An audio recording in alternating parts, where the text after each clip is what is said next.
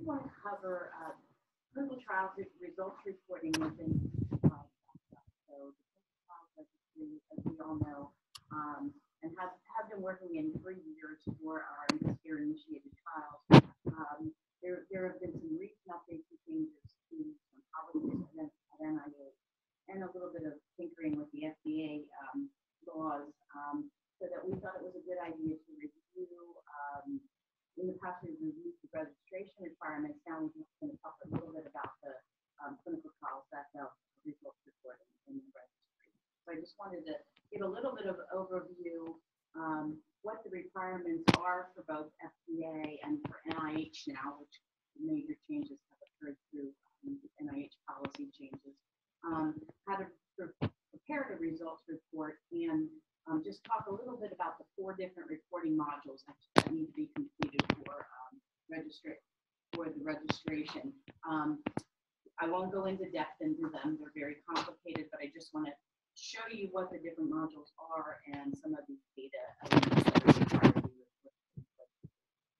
And then talk about the review process by the QA team at clinicaltrials.gov, how that process works, and then there are additional resources we have here at the Med Center or at University Park and at the other campuses that help assist in the process. So, excuse me, Elizabeth, this is Dee up at University Park. We're getting all kinds of feedback and big thumping noises and so on. So is there any way to do something about the audio? Sarah, if you're there? Yeah, we just moved over closer to the podium, so you should be okay now. Okay. Yeah. Thank you. Let me know if it continues. So as far as the FDA reporting requirements, this is just a little bit of a refresher because not a lot changed with the FDA requirements. So just to update you, for any, FDAA is the FDA Amendments Act, and that's when, it was about 10 years ago when all the changes came in requiring that these applicable clinical trials be registered in the clinical trials registry and that results get reported for clinical trials that are registered. So nothing really, there was a little fine tuning of that law with the last back in September, but and it went into effect in January. But nothing really major has changed as far as the FDAA or the FDA regulated trials go. So applicable clinical trials of study drugs, biologics, and devices that are approved, licensed, and cleared by the FDA need to be registered in the clinical trials registry, and results need to be reported for those trials that are conducted for those applicable trials. When do you have to post results to the registry? Within 12 months of the primary completion date, which is the final data collection for the primary endpoint, not the study endpoint, but that primary endpoint only. You may have to go back later and update results for the study completion and the overall study results, but they really want within a year that primary endpoint reported on. There is a way to get some delayed results reporting allowed, but it's mostly for industry manufacturers. Very little investigator-initiated things can be allowed to delay the results reporting, and it's only under very special limited circumstances. Pending publication is not considered a good cause for delay. So if the researcher said, well, we haven't published yet, so we can just delay and wait till we've published our research, that's not acceptable. You have to be within that, the law says, within the 12-month period. So collecting that primary completion date is very important, updating the registry with that date, and then making sure you keep within that time frame. Right, frame is very important in maintaining compliance with the registry. So now NIH has a new policy, and it requires that clinical trials that are defined by NIH as a clinical trial now have to be registered in clinicaltrials.gov, and along with that, all results have to be reported for those trials also. So basically, it's any clinical trial under that definition that's funded in whole or in part by NIH, and it's to promote the broad and responsible dissemination of information from from NIH-funded clinical trials. And the time frame is the same as the FDA-regulated reporting within 12 months of the primary completion date. Once again, pending publication is not considered a cause for delay. So regardless if you're not ready to publish yet, you still have to report on that primary outcome data. So what's the purpose of results reporting? Why is this being required now? And it's basically clinical trial transparency. That's the name of the game. It's to enhance awareness and increase public access to information about the interventions in these clinical trials. The IRBs can use this, policymakers can use this to see what's already going on out there. Does it make sense that we approve this trial when there are 10 other trials like this going on in the country, or the results from past trials don't look fruitful, that kind of thing it can be used for. It also mitigates bias in medical evidence base, such as if a trial's never published, usually for negative results, we never know the results of those clinical trials. And so they may be repeated again, and it may be unethical to repeat them again. There may have been a lot of safety issues with the trial. So you don't want to duplicate unsuccessful trials and efforts of unsuccessful trials. And it also contributes to the ethical obligations for human subjects protection, contributes to the generalizable knowledge. It's one of our goals for under human subjects protection. So, and all in all, to increase public trust in research. So to describe how results are reported, there's all tables that need to be completed, data tables within the registry. Tables are constructed and completed by the data providers. So whoever the investigator is, who is the responsible party for the research, mostly usually it's the PI on the study. Those are the people who complete the different data tables and provide the results. You have to be cautious not to enter any narrative conclusions. There are columns and rows based on the study arms and the measures that have the results that you're measuring. So it gets very complicated, and we'll go into the breakdown of just the different modules. Like I said, I won't go into a lot of detail about that, but just so that it looks familiar to you in case you are involved with results reporting. To prepare for results reporting, it's important that when you first initially register a trial that you're pretty accurate in the information you put in that registration information, because a lot of the fields are populated. You can populate some of the results tables from some of the information that's put in the registry. So if you don't do a good job in registering a trial, it's going to be more difficult for you to get the information out in the end when you get a report on the trial. So just be mindful of that when you're initially registering your trial.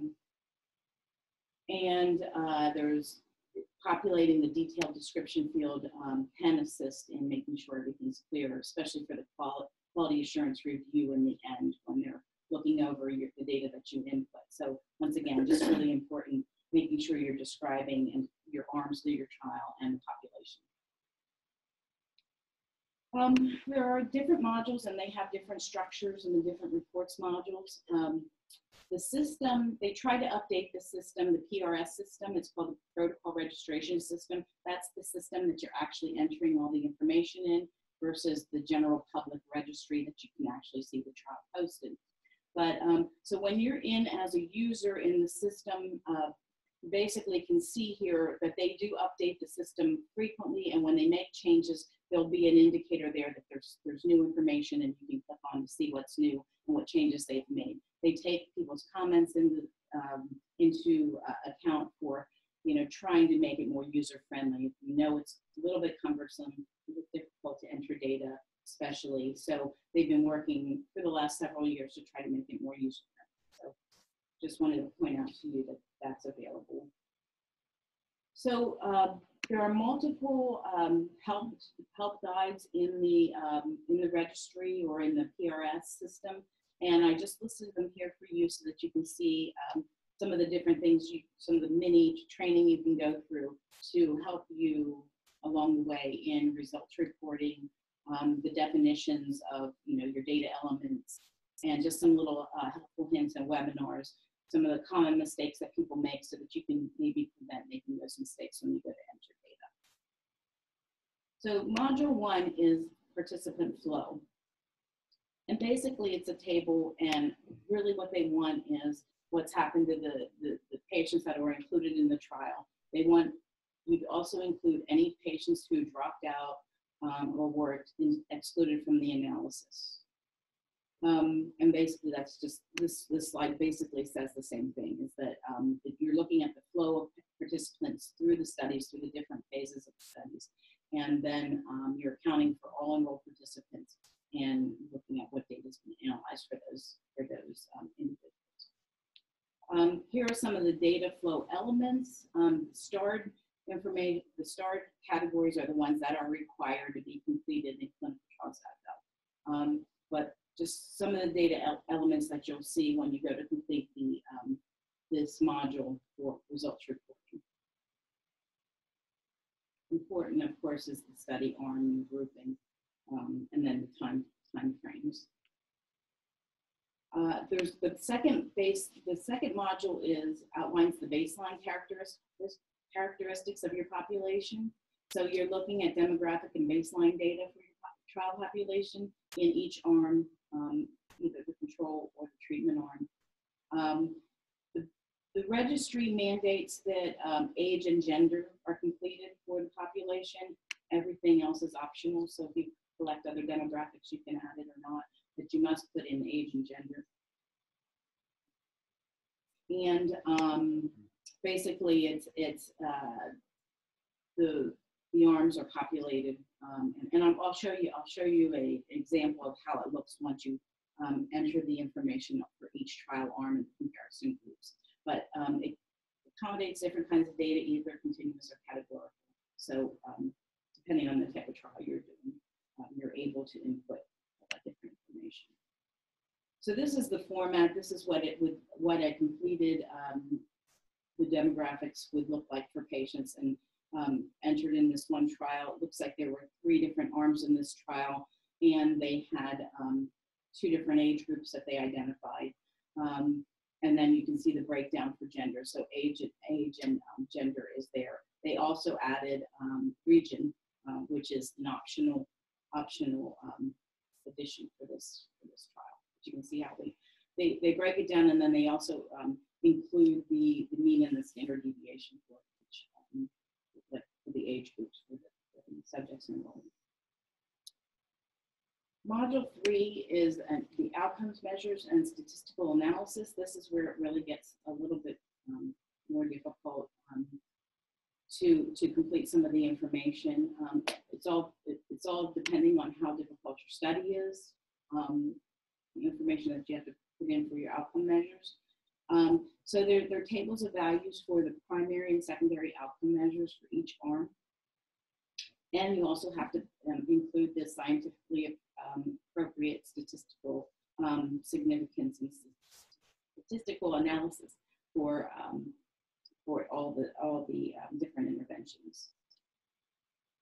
So the modules displays the results and the statistical analysis for both the predefined primary and secondary outcome measures. Other outcome measures can be included, but you definitely have to report on the primary and secondary as listed in the protocol. Here's just some of the information that they and how it looks when you're going to enter information in the PRS.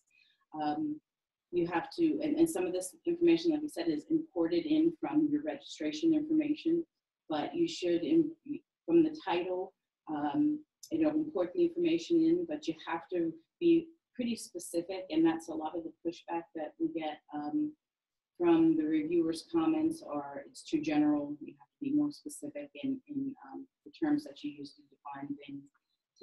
Typically with the time frames, people will say, we're going to monitor up till the end of the study.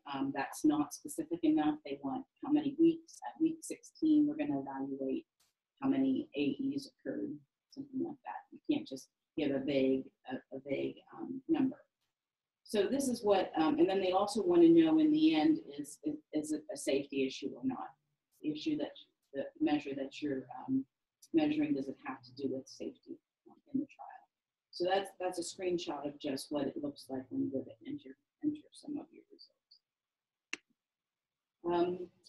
This is the public view. Once you do enter, you saw on the past slide or the last slide what it looks like for you to input the data, and then once this is available and released to the public, this would be what it would look like. So the primary measures, what you're reporting on, what the measure, the title measure would be, they're reporting on the number of grade 3 to 5 adverse events that are related or definitely possibly related to the study drug. And then their description of the measurement, how they're measuring it is by the MEDRA term definitions for grade 3 to 5 adverse events. And their time frame was by day 100. And it was a safety issue because we're looking at AEs. So that's basically how it would look once you report out. And then they also want the population description, and they're basically saying that any subject who was randomized and received at least one dose of drug, they would be reporting on that person. Then the measured values that they're reporting on, you would list the number of subjects analyzed in each of the treatment groups, and then reporting out the specific grade 3 to 5 adverse events experiences they're showing here that were related or possibly related to the study. So then the table would be completed to indicate all those different adverse events that you saw. Statistical analysis, these are the different methods by which you're analyzing your data. You have to be prepared to explain how your analysis was conducted, and the law does require that you specifically appropriate tests for statistical significance are used. So that would all be data elements that you would also need to complete. The last module then that you'd have to complete is adverse events. Adverse events are broken into 2 different sections, both serious adverse events and AEs that are collected during the course of the study that aren't serious adverse events. Serious adverse events are separated out. The other adverse events are reported in those, I think, 5% or more. So events that you see at least 5% of the time have to be reported. They can be either expected or unexpected, it doesn't matter. The important thing to know is that you're not reporting adverse events in real time like you do when you're reporting on a clinical trial, collecting the data for clinical trial. You're waiting till the very end, you're looking at the final results reporting. So it's not an ongoing kind of AE capturing, it's an end game. This is just the definition of what an adverse event is. Like I said, they break it into serious or other, would be other events that don't meet the serious criteria. And once again, this is just the breakdown of what's considered a serious adverse events for reporting in the registry. And then what's all other events, and usually it's a 5% window that they've occurred. This is what it would look like once you enter the results, and it's available for public view.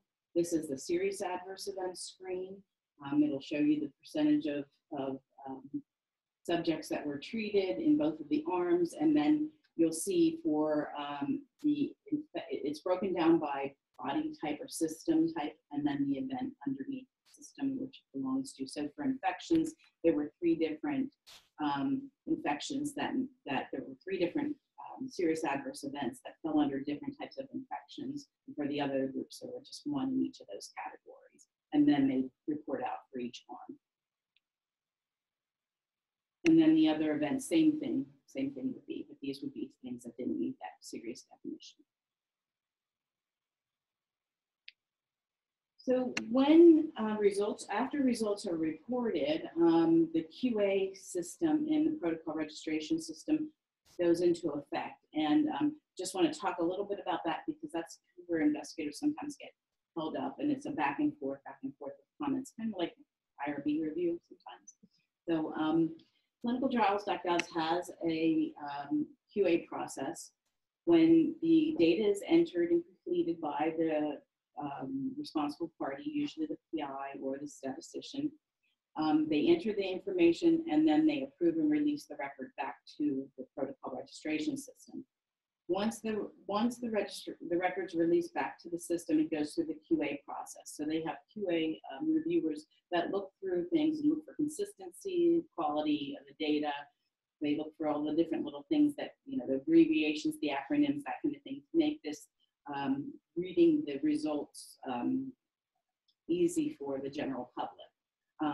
So they focus on logic, internal consistency, validity, meaningfulness of the entries, and formatting. If QA review requires that there's some attention made, some changes that need to be made, what they'll do is they'll make a comment in the record, and it usually appears in a pink box when you get it back, and then they reset it to in progress from completed.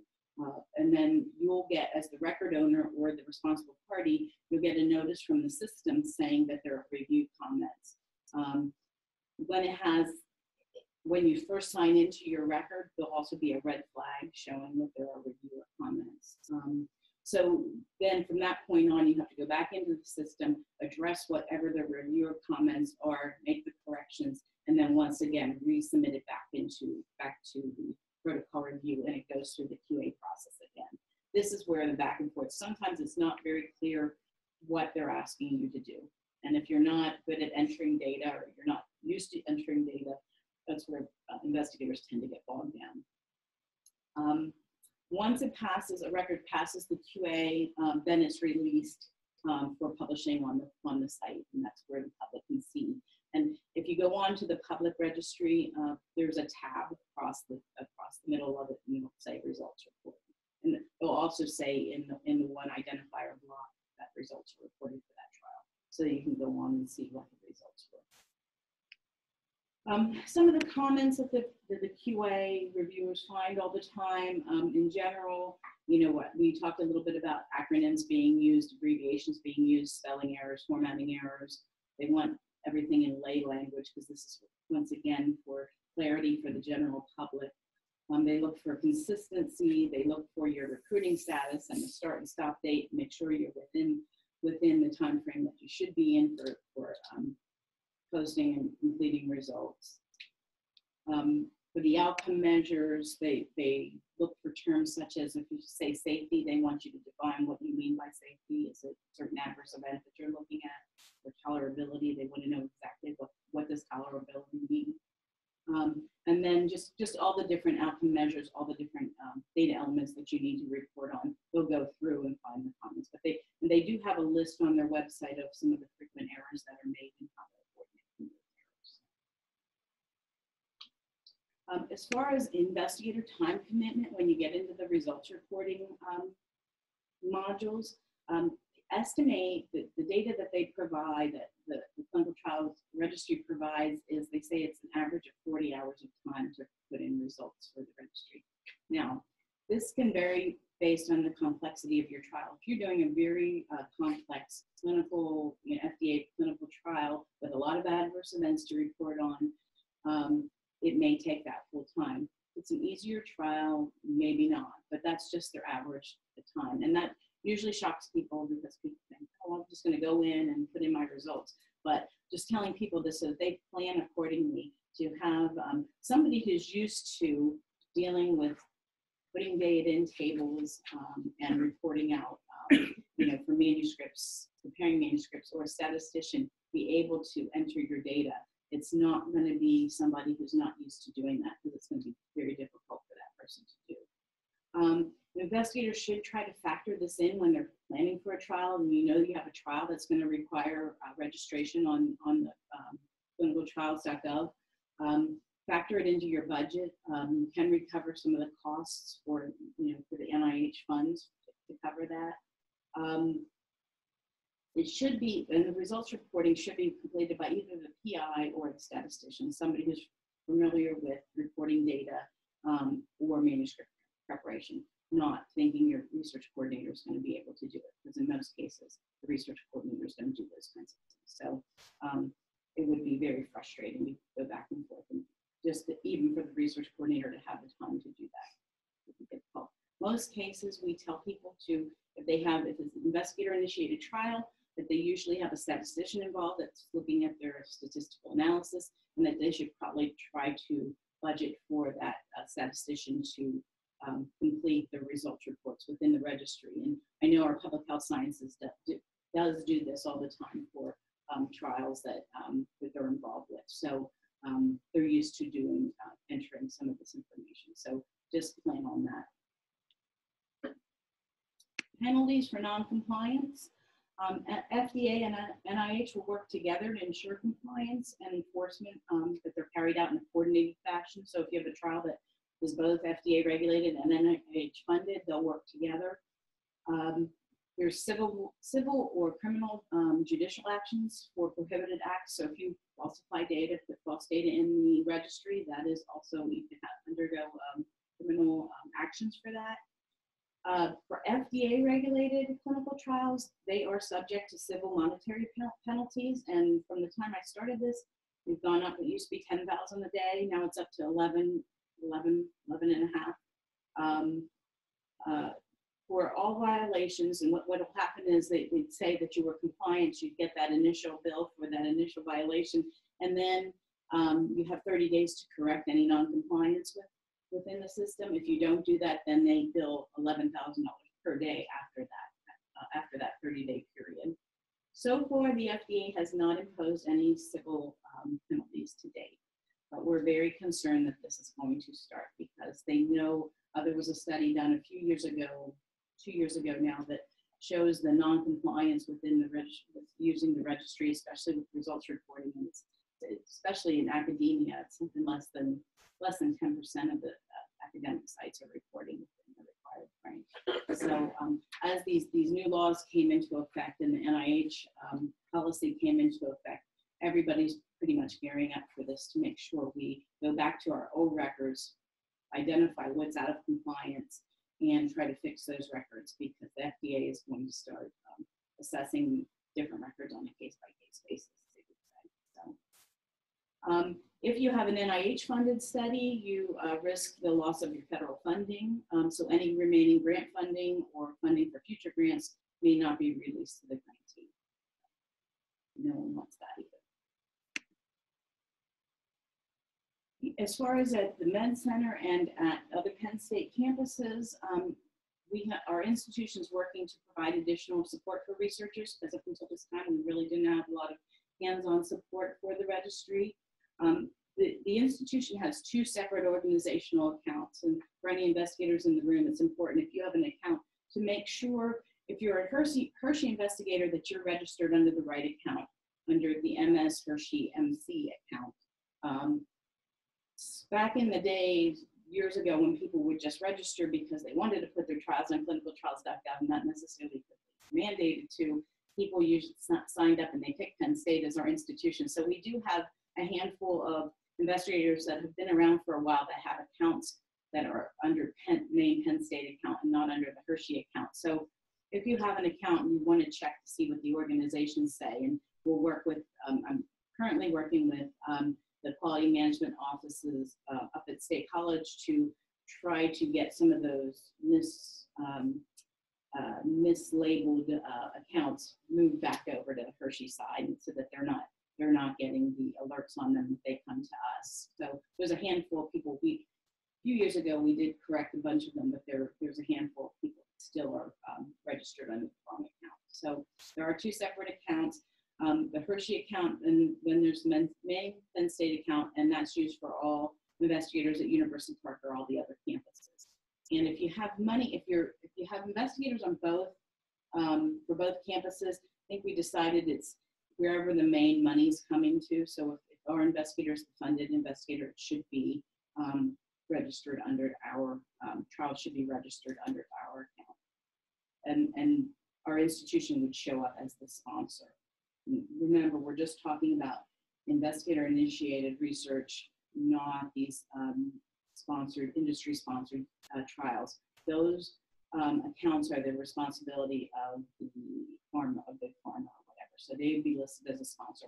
They're responsible for results reporting, for entry, everything like that. So we're just a site listed so in case subjects wanted to find us or find which sites were participating. So we don't have any responsibilities to those records, just the ones that are our own research trials. We can provide general assistance for protocol registration system. The administrators here currently, it's through my office at Quality Assurance. I'm currently the only person that's working with this. We're in the process of hiring a new coordinator that will soon be named, and this person, one of their primary roles will be assisting investigators, able to do more hands-on, helping investigators get familiar with the system in case they've never looked at anything before. So we can also, in the past, there used to be a very convoluted setup for you to create your account within the system. Now I can do it in a couple clicks. So you just call me and I can get you right on and get you an account really easily versus going through this long process. You don't have to enter all the data that we required you to do before. So that's good. And then all the other campuses, the Quality Management Office from the Office of Research Protections up at State College, Katie Bodie Lang and Justin Snyder are the two quality management individuals that are working with protocol administration there. And basically, this is just saying that the CTSA provided some of these slides for us to use. So that's they're very involved in processes with clinicaltrials.gov. There is a national task force that's been in existence for over a year now, trying to get everybody on board, identifying how different programs are assisting investigators to be compliant with the program. John Hopkins just sent out a big survey for all the participating people in the task force to try to get data to see how these different programs are run, how are we supporting our investigators, how many FTEs are being devoted, how many trials do you have that you're actually, our site, we have a number of trials registered on clinicaltrials.gov, but we're not a Duke that has thousands. So, it's different, just to get an idea of the numbers and the time commitment for staffing. But so we're on our way. We're this has been around for a while. We really haven't had a lot of internal support at either of the campuses or any of the campuses, but I think we're making headway into providing some support. We'll probably be working on doing some education sessions and then some more one-on-one training and assistance of investigators if they need to register a trial. And then if they get caught up in some questions for with the quality review and they can't figure it out. The registry, they also will help you. You can set up conference time to talk to the people for the protocol registration system if you just can't work through a certain thing. So they're pretty good about getting back to you and answering your questions, but it's a work in progress. I think a lot of our investigators have not gone through the whole final stages of results reporting, and I think that's where our whole thing of work is with the registry. There's other things that we need to do to maintain compliance with the system, other than making sure you register when you need to register a trial. The IRB does identify for us in CATS IRB when a trial should be registered. For NIH-funded trials now, you're going to need to know that right pretty much when your grant goes in. You need to come up with a plan of how you're going to maintain registrations and results reports. So you're going to need to know which trials qualify at the process of obtaining your grant. So, and the FDA regulated ones, they're almost pretty easy. You can kind of figure out if you're using an FDA regulated product. So anyway, there's going to be more assistance coming in the future. So hopefully that'll be helpful too. Any questions about?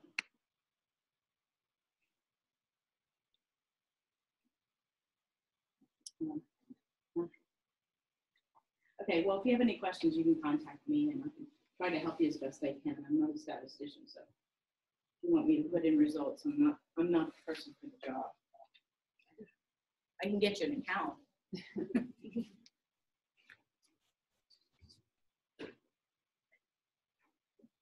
Now I'm going to talk to you about good clinical practice training and some of the changes that have taken place recently in the training requirements. So I want to go over just briefly a little background on what GCP guidelines are, why are they important, and then talk about the new NIH policy on GCP training and what GCP training requirements are for Penn State University researchers and what the GCP training courses are accepted by Penn State. So first, a little bit of background. What is good clinical practice? Why do we need to know this? Basically, it's an international ethical and scientific standard for design, conduct, performance, monitoring, auditing, reporting, analysis, and reporting of clinical trials. That's the standard definition for GCP. The guidelines were developed in 1996 by the International Conference on Harmonization, and they provide a unified standard to facilitate mutual acceptance of clinical data by regulatory authorities. So basically, they were developed to streamline the process for developing new drugs and devices. But as you'll see, these standards, these guidelines can be used for other types of research, not just research clinical trials using drugs and devices.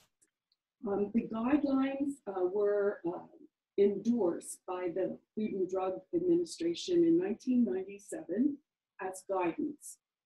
Other countries have adopted them as regulations. So there is a little difference in how we deal with them in different countries. So what are the goals of GCP? First of all, it is mainly to protect the rights, safety, and welfare of humans participating in clinical trials. That is probably the main goal of GCP. Another goal is to assure that the data collected in these clinical trials is good quality data, it's reliable, and it can be used to determine whether or not a drug or a device is safe and effective. It also provides standards and guidelines for the conduct of clinical research. So those are really the goals of GCP. That's why we practice them. And I would say the two main parts are the ethics parts and the quality data. So GCP, the actual document is known as E6, Good Clinical Practice Consolidated Guidance. It consists of 8 different parts, 8 different chapters. They have a glossary of terms. They have principles of ICH GCP, which there are 13 principles, and they are based on the ethical guidelines of the Declaration of Helsinki.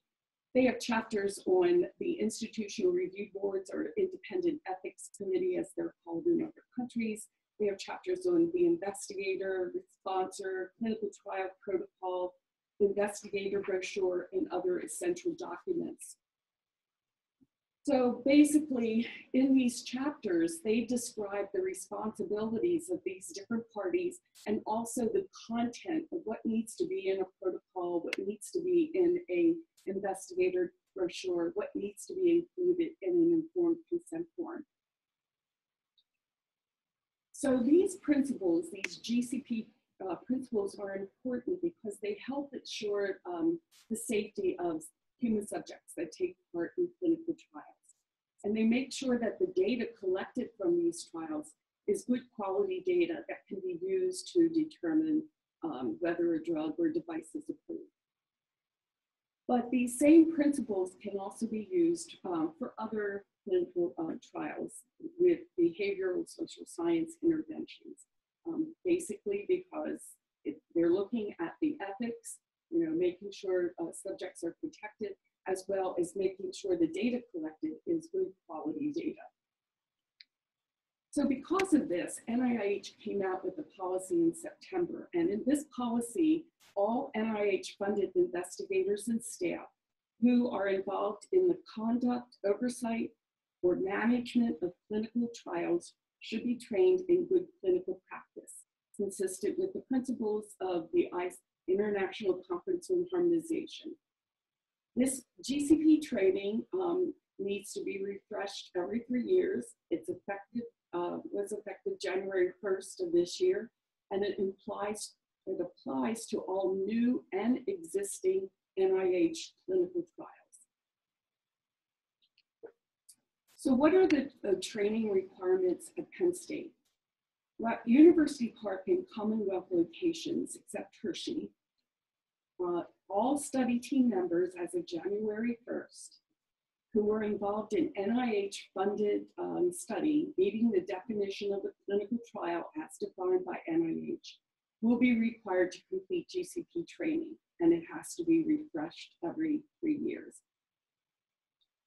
Now at Penn State Hershey, we have already been requiring GCP training for any study team members conducting FDA regulated research. I can't even remember how many years ago that went into effect. But as of January 1st of this year, all study team members conducting non-exempt human research at Hershey campus must complete GCP training, not just clinical trials, but all human subjects research, non-exempt human subjects research. So all study team members, so new submissions are required to have that GCP training. Any new study team member being added to an ongoing non-exempt study have to have GCP training. And study team members on ongoing studies at the time of continuing review will have to have this GCP training. The GCP training must be refreshed every 3 years to remain current.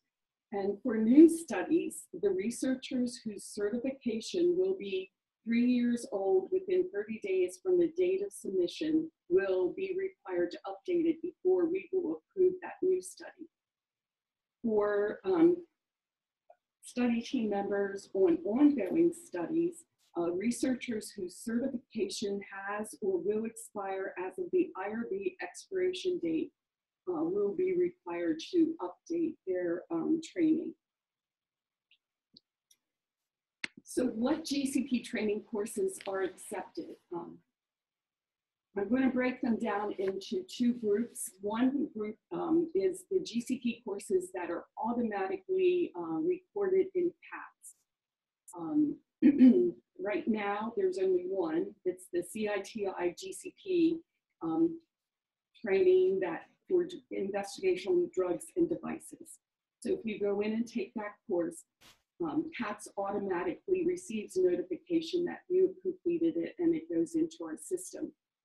Now, coming in 2017, they told us May of 2017, there will be a new CITI GCP course that is for researchers who are conducting social and behavioral research. And as soon as that becomes available, we will also be accepting that.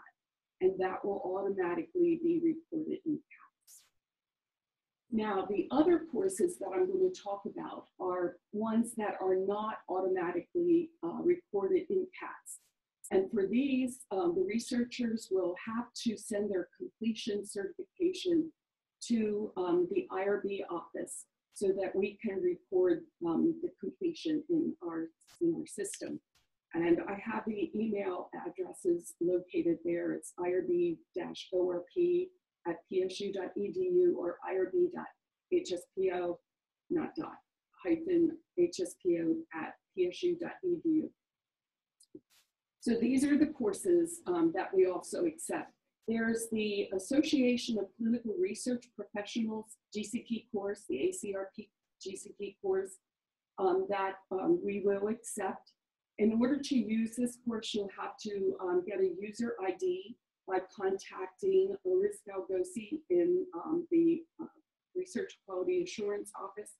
I have her email address there if you're interested in doing that particular GCP training course.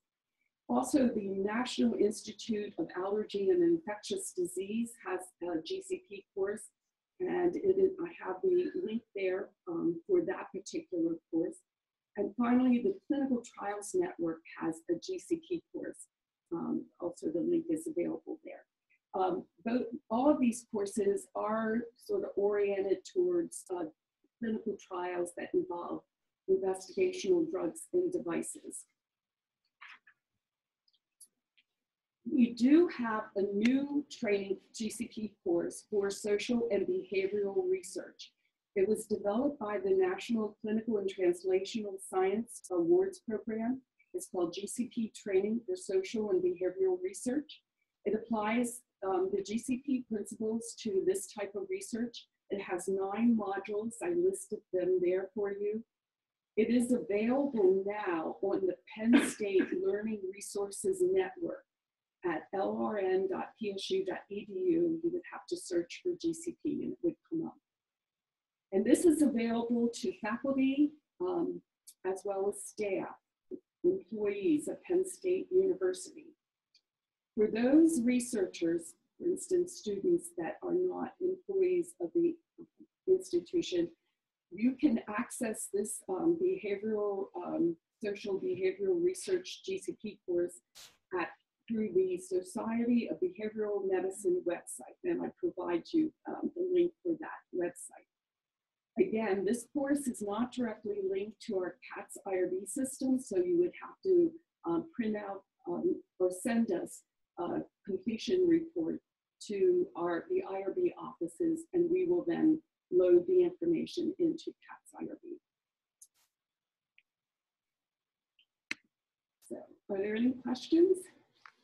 Kathy, if you have an investigator who has GCP training for this one of the behavioral modules, and then they're submitting a study that's actually an FDA regulated trial, are you going to make them go through the GCP for the FDA regulated That is the plan, but it's a little difficult with the CAT system because when we look at the view training on our system, it doesn't tell us which course was completed. It just says GCP training.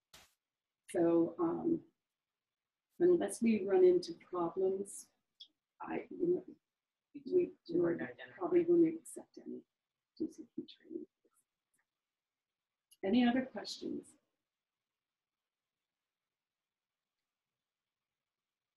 Thank you. Thank you.